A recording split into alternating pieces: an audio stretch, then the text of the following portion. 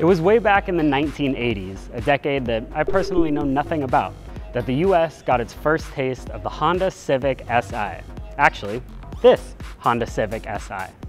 And over the following decades, we got 10 more of them, setting the standard for the affordable, practical sports car. And now we get an opportunity to take our first look at number 11, the 2022 Honda Civic Si. And before we jump in, I'd like to remind you to please subscribe to the Motor1 YouTube channel and help us grow. You can also follow us on social media using the handle @Motor1Com. Funny thing is, Honda told us just about everything we wanted to know when it comes to the new SI's performance, but we actually can't drive this car, at least not yet, but we will get that opportunity in the next few weeks. And when we do, please come back so we will have a full review. But for now, let's pop the hood and see what's up. Oh, thank you.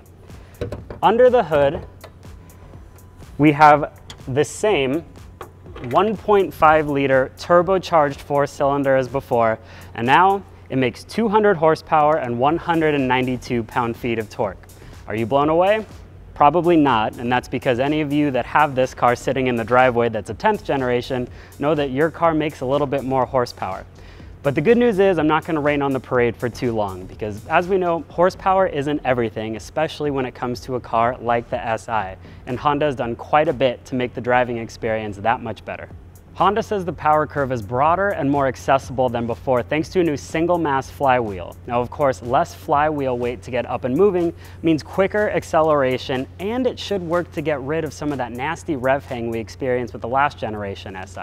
In terms of power, peak torque now arrives 300 RPM earlier, and peak output now stretches all the way up to 6,000 RPM, which is again enhanced over the last car. Handling is something that's a little difficult to talk about with the car not moving, but we do know that there are new spring rates that are stiffer front and rear, and Honda says the body is way more rigid than before.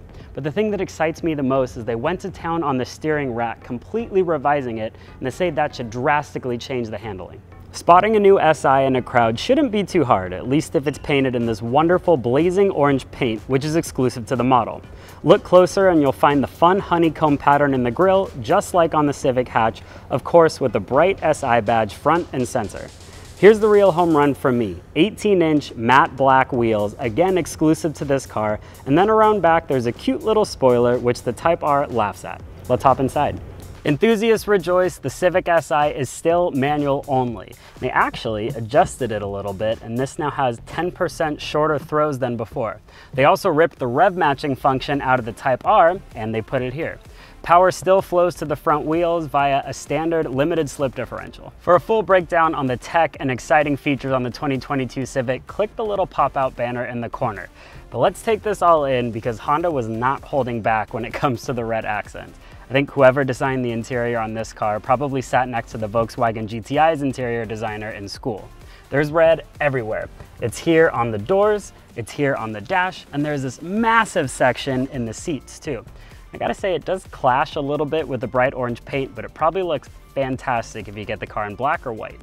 Now, like I mentioned before, we'll be driving the new Si in just a few weeks, and the car will go on sale later this year, which is when we'll also find out the pricing information. As always, thanks for watching.